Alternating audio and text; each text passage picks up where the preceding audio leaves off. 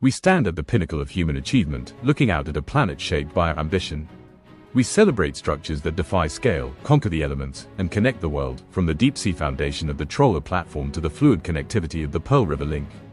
Today, we celebrate pure ingenuity at the absolute limit of altitude and danger.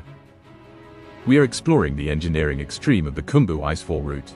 This is not a permanent bridge or a stable road, it is a temporary, constantly moving highway of ice that must be rebuilt every single year to allow access to the summit of the world's highest peak.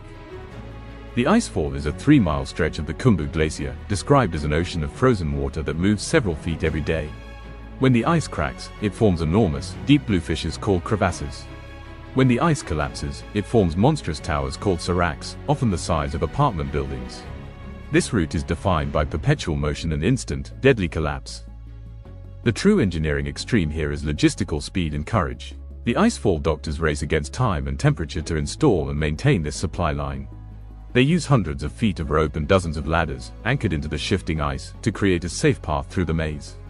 They are building a highway that is simultaneously melting, cracking, and collapsing beneath their feet. This temporary route is the lifeline for thousands of high-altitude climbers and their supplies.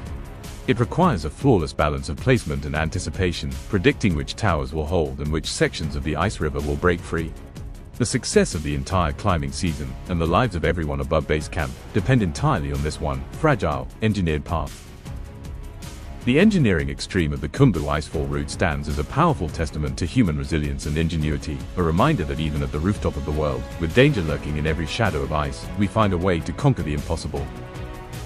Next time on Engineering Extremes, we descend beneath the surface of one of the world's most chaotic capitals to explore a colossal, multi-layered underground road network, built in secret to defeat the constant challenge of urban congestion. We explore the massive tunnels beneath Tokyo,